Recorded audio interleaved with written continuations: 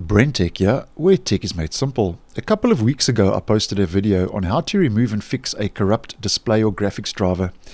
in Windows 10 and 11, and as mentioned, signs of a graphics driver failing can include your screen flickering, freezing and going black, and just general glitches on your screen that can't be explained. Now I'll leave a link in the description to that video if that would be of interest, but there is something else you can try before maybe uninstalling and reinstalling the graphics display driver.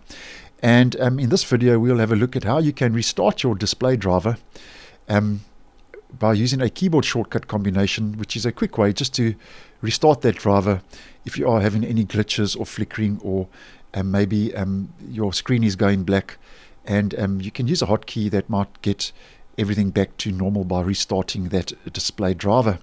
Now the keyboard shortcut combination is the Win key, Control and Shift and B keys, and basically that will restart the display driver in Windows, and that will hopefully fix any issues regarding any glitches or flickering or black screen issues on your screen by restarting that display driver. And the process is exactly the same for both Windows 10 and 11. So to do this, just to demonstrate for the purposes of the video, you're holding your Windows Control Shift and then your B key, and that you see my screen flickers, and that has now